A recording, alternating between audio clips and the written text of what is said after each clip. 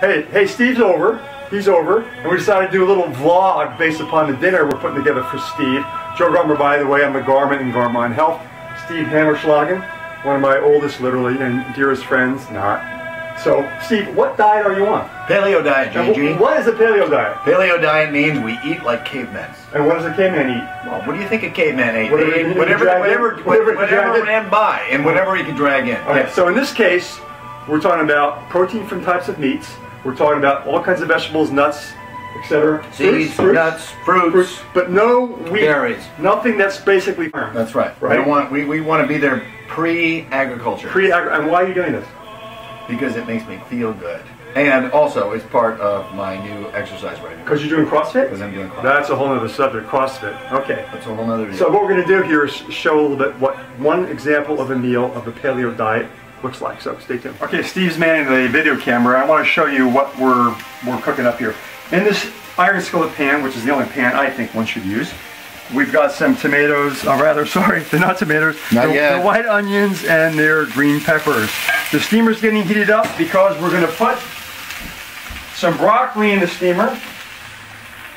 Into this mix, we're going to put some ground turkey. And then, this is kind of like a green fettuccine. This is Steve's favorite. This is green actually sliced zucchini. And once it gets all cooked up in the tomato sauce, we're going to cheat and not make our own.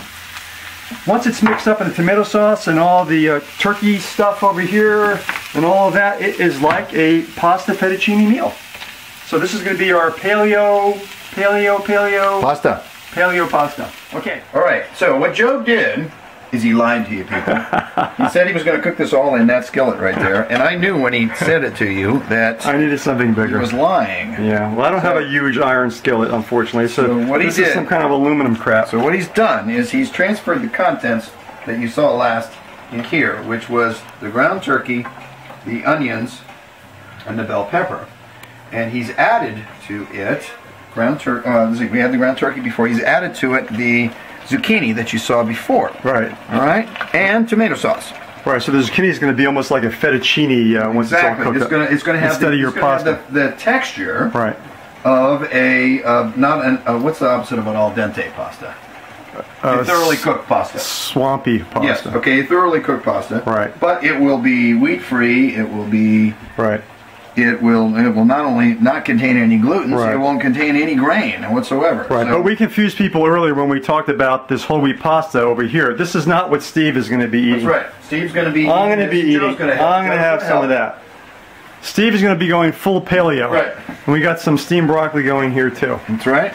So Steve, while you're like stirring, could you give any more words of wisdom about the benefits of paleo as you perceive it? Well, it doesn't... You leave the table without the same feeling of fullness and bloatedness. Yes, that you would if you had 5 pieces of bread and a nice big plate of pasta. Okay. The problem with that is that meal is it puts a lot of stress on your digestive system. So your digestive system, when you're having a meal like that, let's say pasta heavy, 15 or 20 minutes afterwards, about 20% of your blood supply is going to be localized around your gut, around your stomach, trying to help digest and bringing in the energy and blood sugars necessary just to plain go through the process of digestion. So one of the things that a paleo diet does is unless you totally stuff yourself, it will not produce that same feeling of heaviness. Okay. Okay? Cool. All right then, let's finish cooking. And then let's eat. Okay, let's conclude this thing with the paleo toast. What's that? This is what's not going on my meal. Oh, okay, I put that on my meal. Feta cheese. Yes, all right, so feta cheese is no good? Yeah. Because it's dairy.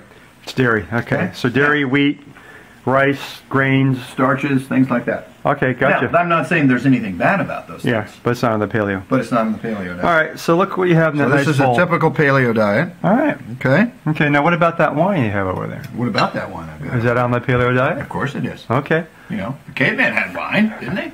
Well, at least mead. Mead. All right, a toast to you. Broccoli, JG. Oh, broccoli. We got the broccoli. Yeah. All right, Steve. Well, bon appetit.